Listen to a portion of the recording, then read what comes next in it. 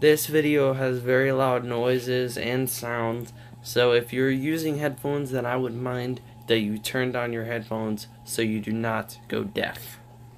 What do you mean? Where's my handlebar? What do you mean? Do you see this? Where's my handlebar? What do you mean, bro? Where? Bro, where's my handlebar?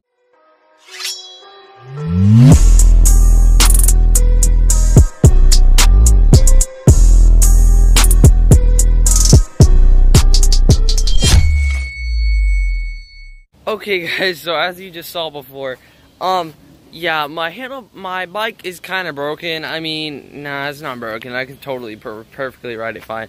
No, it's broken. But anyways, basically, this is what happens when you have a Walmart bike for 2 years.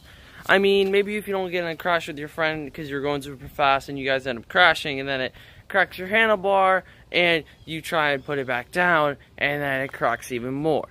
So this is like 3 months later, and as you guys can see, the handlebar is not there anymore. Yes, there's a handlebar on the other side, but there's not a handlebar on this side. Hold on. Not a handlebar on this side. There's a handlebar on that side. Basically, what happened was the handlebar fell off. Yeah. So, that's what happens when you have a Walmart bike for 2 years. Yeah.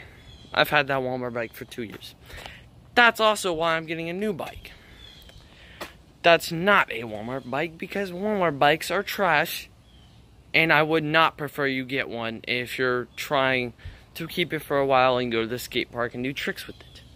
I would not recommend that, because even though it's a BMX bike, even in the pamphlet it says that it's not meant for tricks.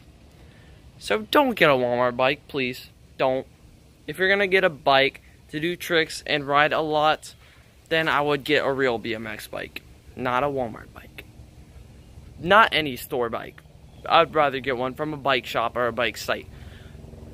So, yeah, I will see you guys in the next one, but that was a little skit there. I will see you guys in the next one. Bitch, I wanna party like Chris Farley.